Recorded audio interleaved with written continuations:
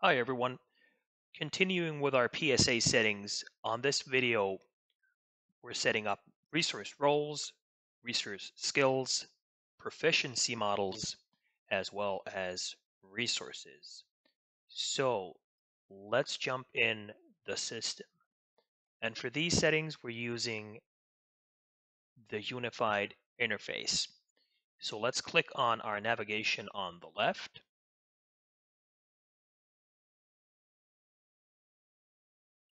and then scroll down to resource roles. So we have roles, skills, proficiency models, and then resources right here under the resources setting.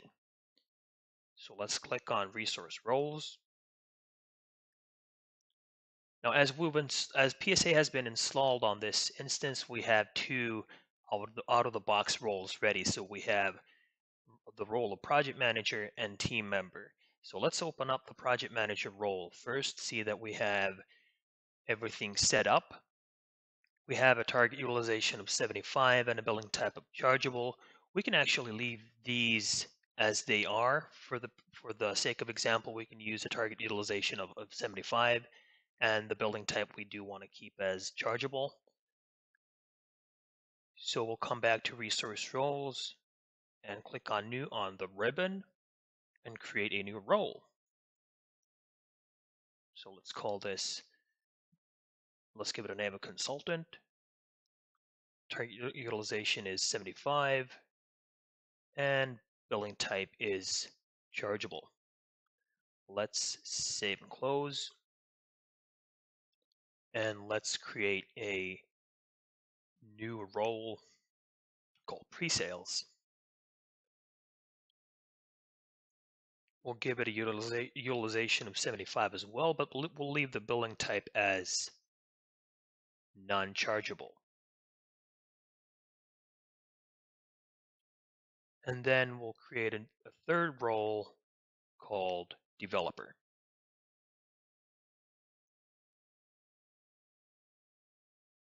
And for that, we'll leave the billing type as chargeable.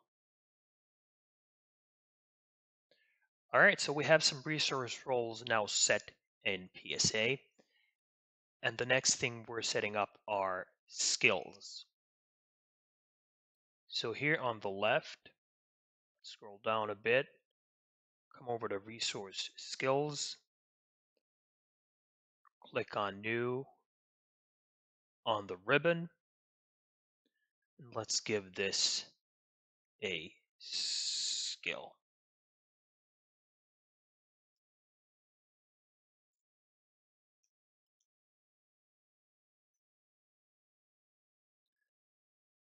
We'll leave the characteristic as a skill. We can choose between certification and skill. And if we do want an approval for this particular skill, we can set require approval as yes. This is pretty much depends on how you define your how do you find skills in your organization and how freely people can update their own skills. If you have a centralized repository for skills that someone is basically maintaining, or if skills are more flexible in your organization, so you might want to consider if an approval is required or not. So just for the sake of this example, we'll leave require approval as a no. We'll click save and close, and we'll create a new skill let's call this MCSC for Microsoft Certified Solutions Expert. Let's choose the characteristic as a certification, and we'll leave the required approval as no for this as well. All right, so we have a couple of skills set up. Next, we'll look at the proficiency models. So here on the navigation under resources, we have proficiency models. And we actually have a default rating model set. So we can open that up, see what it contains. We have a rating model with the minimum rating value of 1 and a maximum rating value of 3. Now the rating values are familiar, good, and proficient. Um, for the sake of this example, I think these are actually pretty good, so we don't have to set up a new rating model. We can actually just, even leave the name at default rating model for now. You can change these if you want to. Again, this is something that really depends on how you want to build that rating model and what kind of strategy you have for that. But for the sake of example, we can leave these as is. So we can actually just close out of this record and leave it as it is. All right, so the next and final setting on this video will be resources. Now resources are those people, those users or internal or external users, accounts and contacts that you will book on your projects. So for this, we'll use the unified interface. We'll click on our navigation, scroll down to resources, and let's see the statistics and the settings. For me, the time zone we do want to change.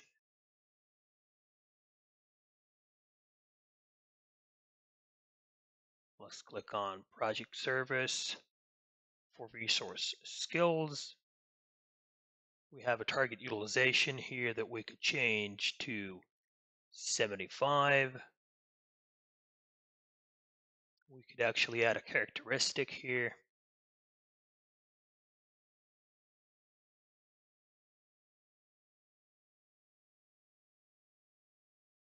I think I want to be proficient at this. All right. So then let's come back to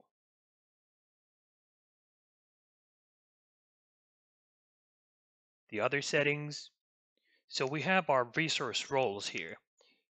So I'm doing a lot of demos on this environment. So naturally, I do want to have a pretty broad role spectrum, so to say.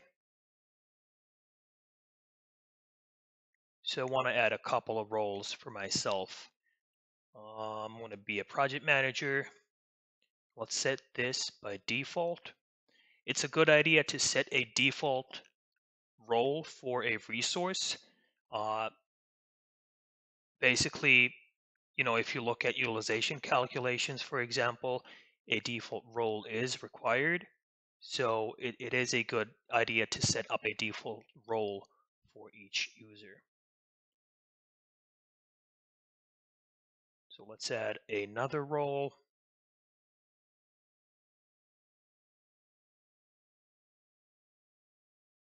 And click on Save and Close. So we have a couple of roles set up. Now, field service, this we really don't need to cover on this video.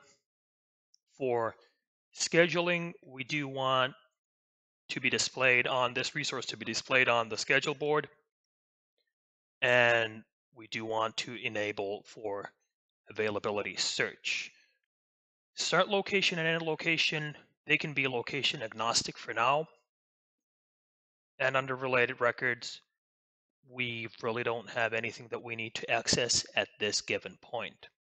So let's come back to resources and then add a new resource. So we can choose from generic, contact, user, equipment, account, crew, facility, or pool. We'll use user for now. We'll add John Doe as a resource.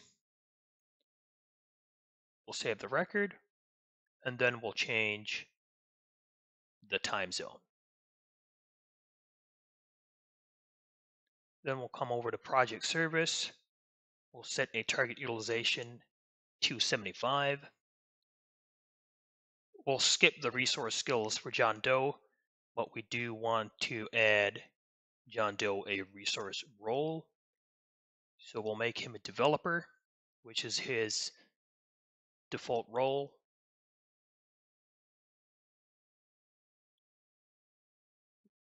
We'll click on back. And under scheduling, we have everything pretty much set up. Now, for the organizational unit, we might want to change John to the United States so that if we have projects that are basically run by an org unit in the US, we can use John Doe as a bookable resource from the United States organizational unit. So I was in the default unit, and we'll make John Doe a part of the US org unit, so we have more options around resourcing when we're staffing people on projects. All right, so that was covering resource roles, skills, proficiency models, and then setting up resources in the system. Stay tuned for the next video, and thanks for watching.